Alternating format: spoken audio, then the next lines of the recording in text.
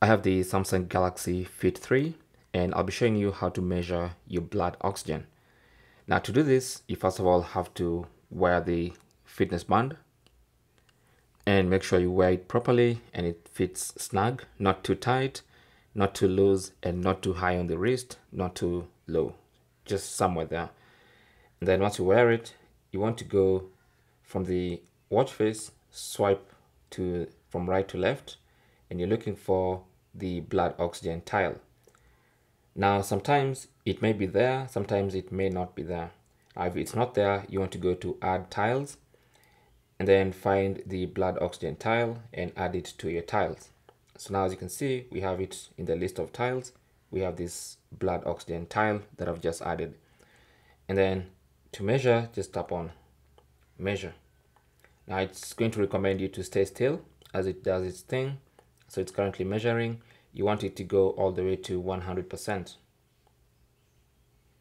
So just be patient.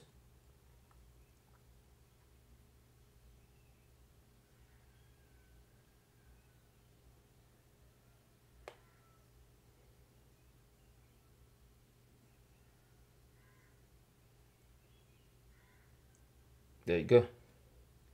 So it says try moving your band higher on your wrist and tightening. Okay, so let's try do that.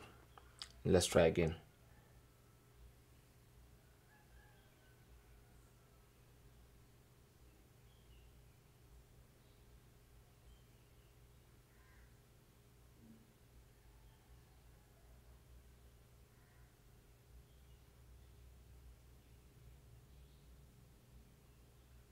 And there you go. So it's 97%.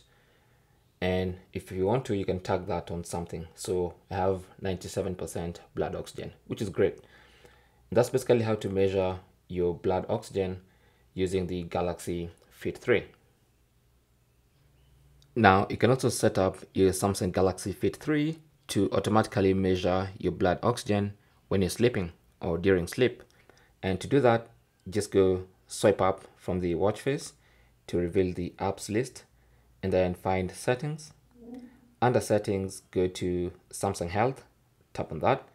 And then under Samsung Health, go to sleep, tap on that. And then enable blood oxygen during sleep.